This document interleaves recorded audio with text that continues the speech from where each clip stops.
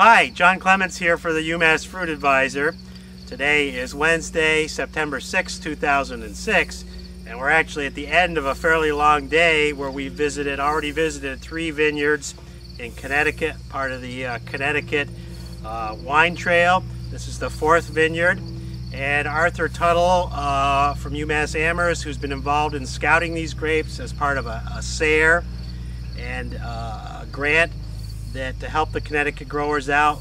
There's scouting also going on in Massachusetts by people from our cranberry station, and again it's part of a SARE project. So Arthur's going to tell you about some of the disease problems and insect problems that they're looking at in these Connecticut and Massachusetts vineyards this year, and trying to get the grape growers, the wine growers up to snuff with integrated pest management and help them out with some of their disease and insect problems. I'm Arthur Tuttle from UMass Extension. This is one of 4 vineyards that we're scouting on a weekly basis for all the diseases and all the insect pests for the entire season. And here we have a situation where there's been some powdery mildew and some downy mildew, and then incredibly wet weather, lots of rain, some fruit cracking, mostly because of the rain, but the berries were weakened by the disease. This year we've had rain almost all summer long, except for maybe a couple weeks in early August.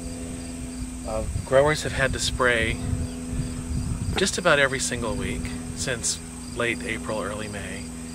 It's a lot of fungicide use. It's possible we're seeing some resistance, especially to the SI fungicides, which would be Nova and Rubigan in this case. But also the weather, it's relentless. Coverage is a problem. Having the fungicides run off with all the rain, and so many different diseases present. Starting off with Phomopsis early season, then there was quite a bit of downy mildew. There's been black rot, there's been botrytis, and also powdery mildew. And as we get close to harvest, there are a whole bunch of ripe rots that become problems. Moth. This is a trap that has the great berry moth pheromone, and we have in the block probably 200 pheromone ties. So we're releasing the pheromone. It's the pheromone produced by the female, the sex pheromone, and it's supposed to confuse the males so they can't find the females to mate with, so the population crashes. And so far, we have had very few great berry moths in the traps, far fewer than last year. So it looks like it's really reducing the number of males that actually get into the interior of the block. Here is one of the ties that's plastic impregnated with this female sex pheromone. We have them every 8 feet or so at this height, right in the canopy. So we're flooding this block of Chardonnay grapes with the pheromone, and the moths are coming in mostly from the woods, 2 generations a year.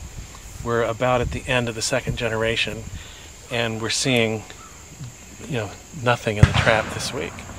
This location had very few this year. It's one of the locations with the sex pheromone.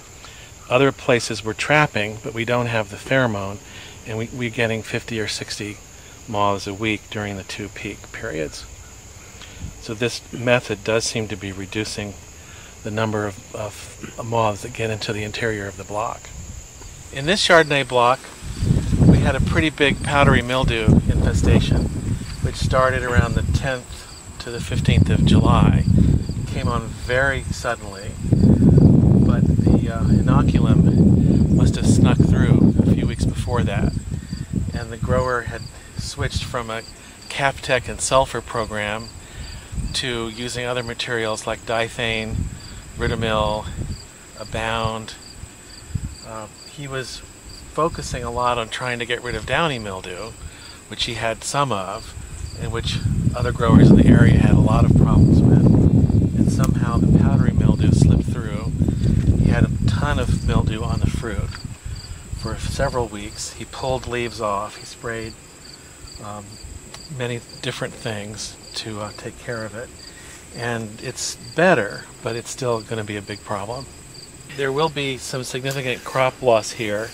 As you can see, they've dropped a lot of fruit, cut it off. There's cracked berries from the heavy rains. In the cracked fruit there is some rot, as well as insects coming in. I should mention that as part of this SARE project, we bought and installed several weather stations. Weather stations were purchased from Spectrum Technologies to monitor the precipitation and the leaf wetness and the temperature in these vineyards as part of the environmental conditions to get a better handle on what's causing the disease problems. Arthur brings along a laptop computer, and the other people who are involved in this project, there's 2 stations in Massachusetts, several in Connecticut, and downloads the weather data on a weekly basis, and it goes out in a newsletter and is posted to the New England Grapes website.